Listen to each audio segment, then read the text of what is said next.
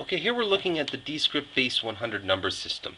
This is actually the most practical version of all the number systems for Dscript. It just was not ready in time for the manual. The other ones are great for dates, times, and artistic purposes, but when you got to deal with numbers, this is the best system to use. Now, just looking at it, it should be pretty intuitive.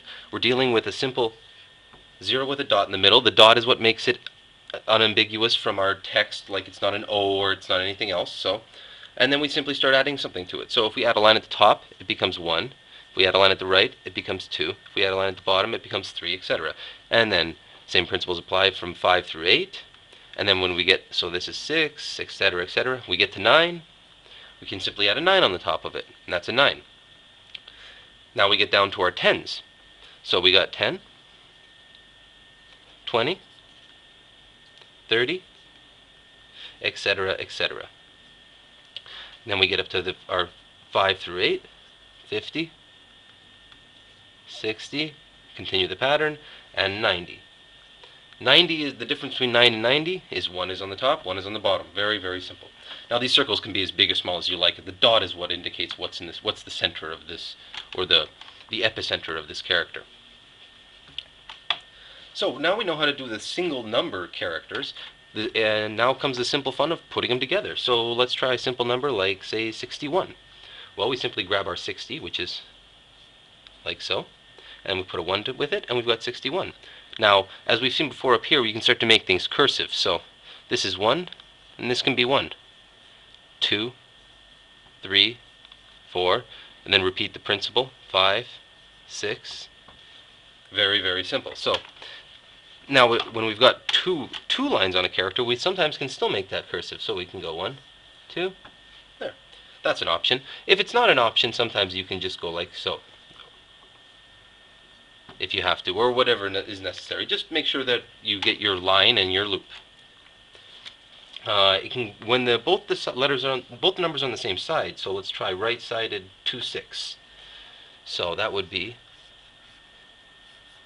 as you can see, that's the simplest way to put it together, but the better way in my mind would be to simply move this up and put it over here. Boom. 61. Sorry, 26. I forgot to change the number on the page. Next, let's look at what happens when you use 1 through 4, though. That can be a problem. So let's try 51 is what we're going to need for this. So this is 50. This is 1. So we could do this. That's an option, as long as this is clearly up and not pointing right. So it would probably be better if it was a little more straight. Or what we could do is something like this.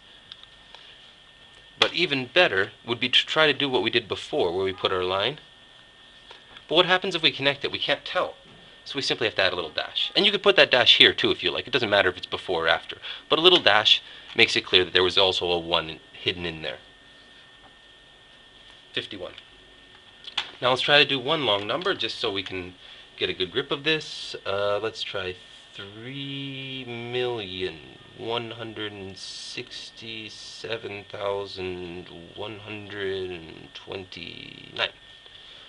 Okay, so 29, we need 20 and 9, so we can try to make that pretty by going 29, get that dot in the middle.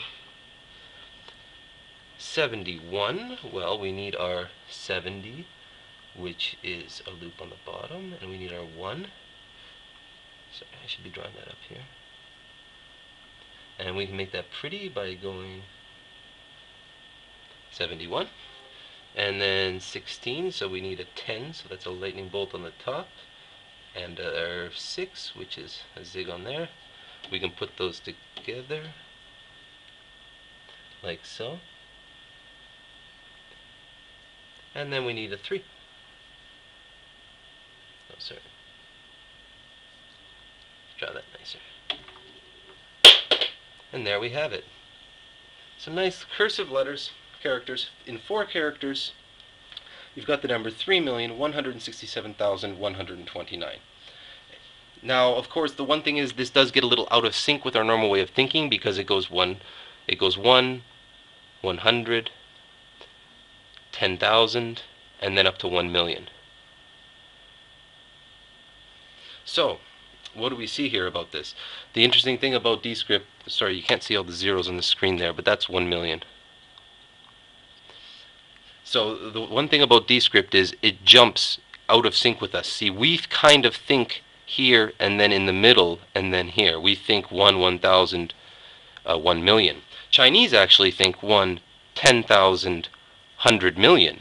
So it jumps in and out of sync with us and Chinese mentality, to be truthful, but it's not very hard to adapt to that. I mean, it's a very simple matter of putting two digits together.